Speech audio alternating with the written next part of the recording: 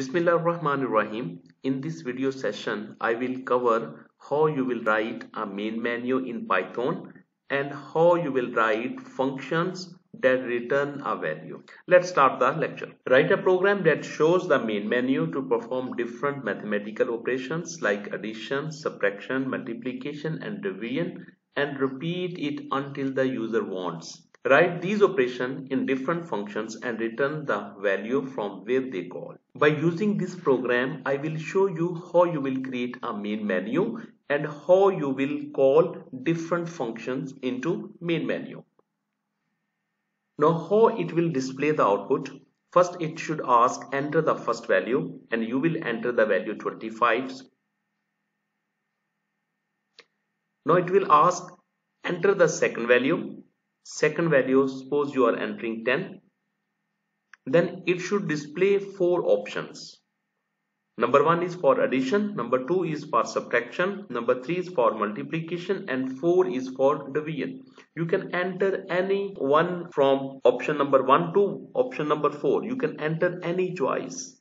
Okay, if you will enter more than 4, mean 5 and so on, it will shows invalid input. Now enter your choice. Now suppose you are entering choice number 3. In choice number 3, it should display the multiplication of A and B. Suppose value of A is 25 and value B is 10. It will show 250. Multiplication equal to 250. Once it will perform required operation, then it will display do you want to proceed it again. If user will enter yes, then your program should be proceed again. Suppose you are entering yes. Now in this case, it will ask again the value for enter the first value. Suppose now this time you are entering 30. Enter the second value. Second value is 20. Same way it will display 4 options. And this time you have selected option number 1. In case of option number 1, it will shows the addition. Addition equal to 30 plus 20 equal to 50. And it will again display this message. Do you want to proceed again? If you will say yes, it should display this process again. And if user will enter no, then it stop the program. Now in my case, now this time I am entering n. Now here I am trying to give the concept how function is working. Okay, suppose you have written one function name is add and it takes 2 parameters a and b and it will return the addition of a and b.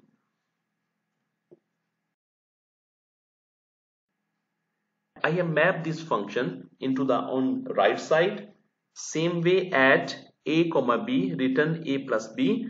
When I will call this function, then I will show the working of this function. Same way I have defined another function with the name of sub and it also takes 2 parameters a and b and it will return a minus b.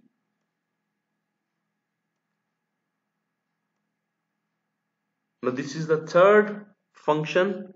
Function name is mul. It also takes 2 parameters a and b and it will returns multiplication of a and b.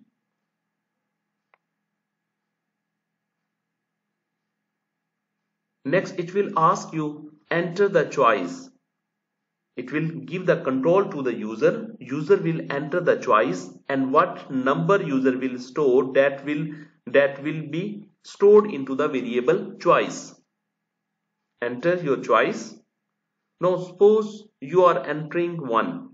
Okay, in case of 1, it will check the condition. If choice equal to 1, then in this case choice is true. When choice is true, when this condition is true, then it will execute this set of statement.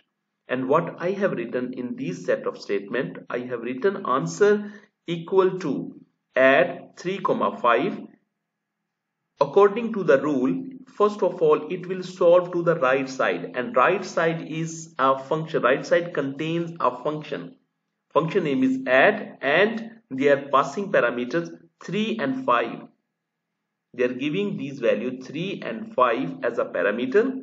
And what happened? Now I want to show you the concept of add. You are passing value 3 and 5 in function add.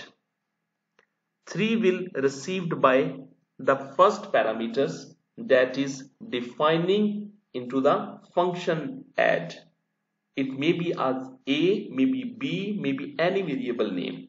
First value received by the first parameter. 3 will received by A and 5 will received by B. After this, it will enter into the body of this addition function, and what I have written in addition body, value of A and value of B, it will give you addition 3 plus 5, it will give you 8. After this, it will return to the same place. Now in this place, answer equal to 8.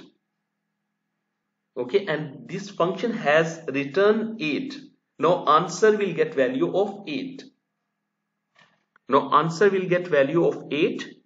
Next statement is print addition equal to answer, and addition equal to answer, and answer contain the value of 8. In this way, it will shows the value that is returned by add function. Okay, in this case, value is 8. Same way, it will call to different function like subtraction, multiplication, and so on. Let's start the program. Function for addition. Here I will write define add, and it takes two value A comma B. And what is the definition of this function? Now I am defining the body of this function, and what I will write here, I will write return A plus B. Okay, in this case I am using only one line. Okay, that is return A plus B. Okay, you can write many lines according to the requirement of the function. So I am defining second function with the name of sub. This is subtraction. A comma B, these are the parameters argument.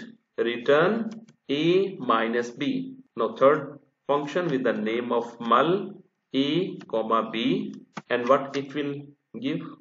It will return A multiplication B. Definition of division, and it also contains two parameters with the name of A and B, and it will return A divisible by B.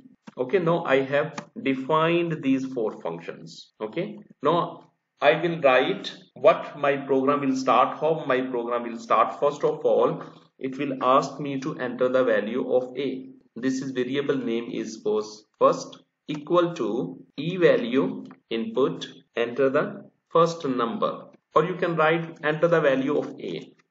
Enter the value of A equal to second equal to E value input, enter the second value, enter the value of B equal to, this is in variable second. Now after this, they have displayed me these two values. After this, it should show me the number of options, choices. Okay, for that purpose I will print that options. Print, I'm giving this space is enough, one for addition. Okay, I will copy paste this 4 times, Control C and Control V, and here I will change the number 2, 3, 4. 2 is for the subtraction, 3 is for the multiplication, and 4 is for the division. This is just only messages. These are 4 messages where user will enter the choice. Now in this case, I am getting variable choice will get value from input. I will take E value. Enter your choice 1 to 4. Okay, enter your choice 1 to 4.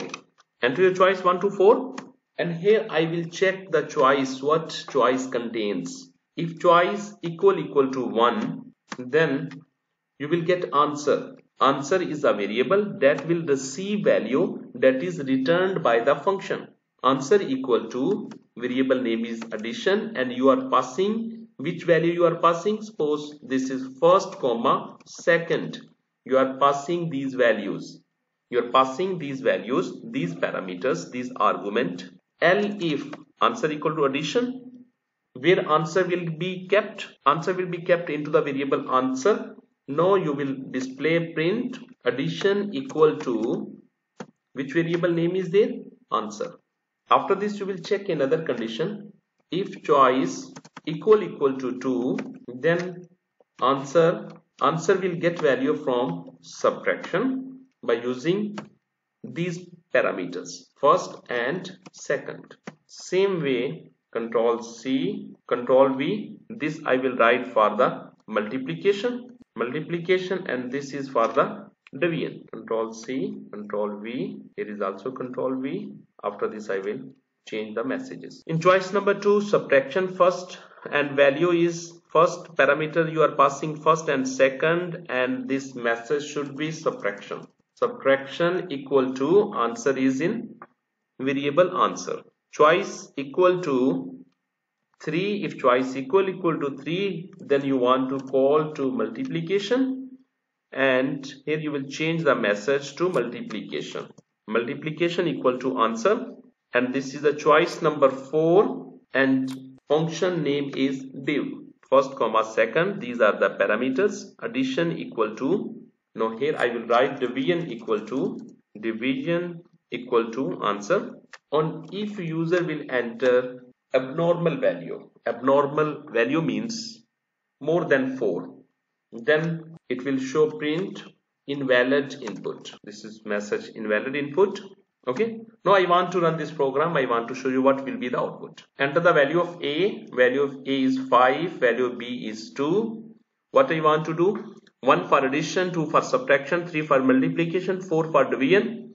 I want to perform multiplication. I will enter 3. When I will enter 3, it shows me multiplication equal to 10.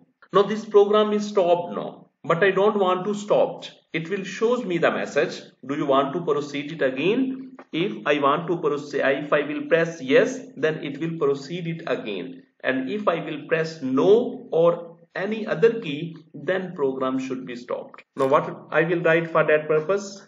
I will apply here loop. Okay, while loop. It means it will move until the given condition is true. What is the given condition is true? Suppose you have taken one variable ch, and in that ch by default you have entered y. Yes. Okay, and here I am writing while choice equal to, this choice means ch. Choice equal to, in double quote, maybe user will enter capital Y or maybe user will enter small y. Okay, that's why I'm keeping both capital Y and small y, colon, and this all statement will become the body of the while loop. Just I will press tab. Okay, now all these statements from line number 20 to 33, these statements will become or will move to the body of the while loop. Okay, now I have applied a loop. You know, before in the loop, body of the loop, we will enter the updated value of the while loop. Okay, otherwise loop will not be stopped. Now what I will do in this condition, in place of if else, in the same line of if else, if and else, what I will write? I will get a new value of the choice. I will ask input, do you want to proceed it again? Write yes or no. Okay, write it yes and no, and that will store into variable ch, and ch again it will check from the while loop if it is true. Okay, I will not write here. Sorry, I will not write on line number 19. I will write this statement, control X. I will write here. I will write 18, 19, control X to line number 10. Line number 10, and this one is also a part of the loop. What I will do, I will select this one and give the tab. Now ch by default value is y. It will check the condition. If ch equal to y or ch equal to small y, then it will execute again. Now I want to run it. Enter the value of A, 25. Enter the value of B, 30.